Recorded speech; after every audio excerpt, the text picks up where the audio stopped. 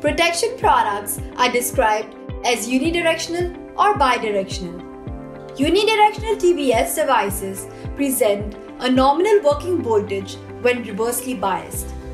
For example, when there is a positive voltage across a 5-volt TVS device of more than 5 volts, the device will go into on state and start clamping the transient voltage. Under forward biased condition, a unidirectional TVS will clamp a negative polarity transient, but generally on the negative side, and will trigger at -0.7 volts in this case. Following this example for a bidirectional TVS device, if the rated working voltage is 5 volts in the positive polarity, the device would exhibit the same characteristics in the negative polarity. In this case, the TVS device would trigger at -5 volts in the negative polarity.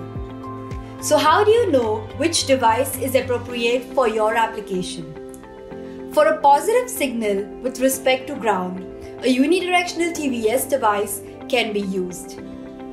However, for a signal that oscillates to voltages around zero in the positive and negative polarities, a bidirectional TVS device would be the better choice. To summarize, a unidirectional TVS device has asymmetrical IV properties, whereas a bidirectional TVS device has symmetrical IV properties. To learn more about ESC protection solutions, visit semtech.com and check out our ESC related application notes.